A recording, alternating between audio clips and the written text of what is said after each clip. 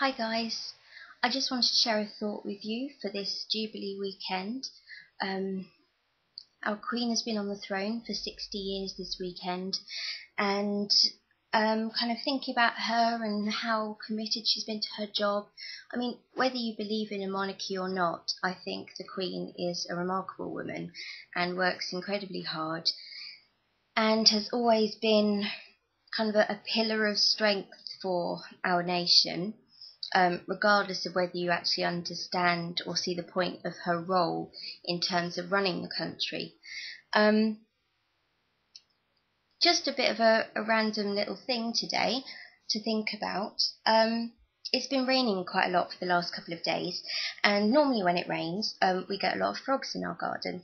But since the school that's behind us has filled in their pond and made it into like a state-of-the-art adventure play area for their playgroup, we haven't had any frogs. And I had a dream last night because I was thinking this to myself while I was outside yesterday. Oh, haven't seen any frogs. And something came back to me from my days at school. It's probably something you've heard in a school assembly or something at Sunday school if you went to Sunday school. But I just think it's really appropriate kind of for the Jubilee weekend and for my channel. And it's a story about two frogs. So there were two frogs who were jumping along, minding their own business, along a farm, heading back to the river where they'd just popped out of. And they jumped so high that they both accidentally jumped into a pail of milk.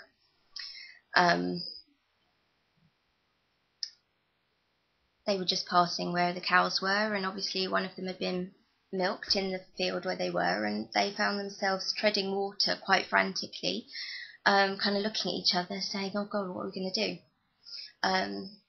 Because it was filled at least half full with milk, there was no way for them to get any leverage to jump out again. The sides were too high and too sheer, they couldn't climb out. So they both started to panic.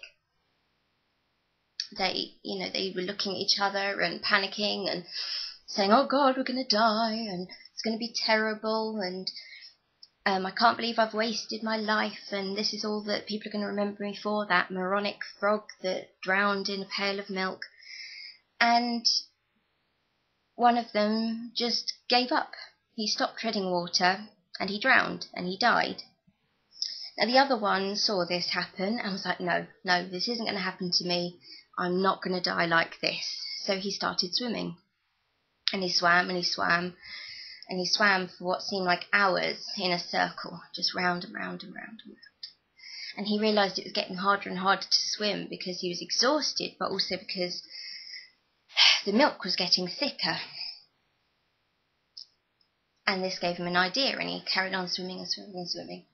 And he churned that milk into butter until it was thick enough for him to climb on top, get some leverage, and bounce out. And off he went, back to his life, and he survived. And, Dory in Finding Nemo puts it really well as well, and just keep swimming, just keep swimming. And today I want you to think about all the hardships that our countries have been through, and that the Queen has stuck by us and, guided us through, if you want to look at it like that. She's our constant, regardless of the governments that come in and out and go up and down in our popularity polls, and she's our constant, and we can do anything we put our mind to. She's brave and she's a leader, and each of us in our own lives, we need to be committed, and we need to just keep swimming and churn that milk into butter until we can finally get out of a situation, regardless of how long it takes. Something for us to think about today. I don't know if I've had this inspiring dream because I made a new dream catcher thing yesterday.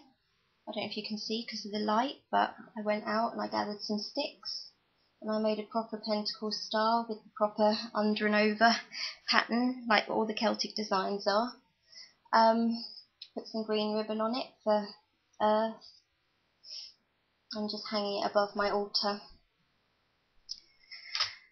So I hope if you're in the UK, this Jubilee weekend gives you a chance to kind of collect yourself and reflect on the last 60 years of the Queen's reign and to reflect on your life.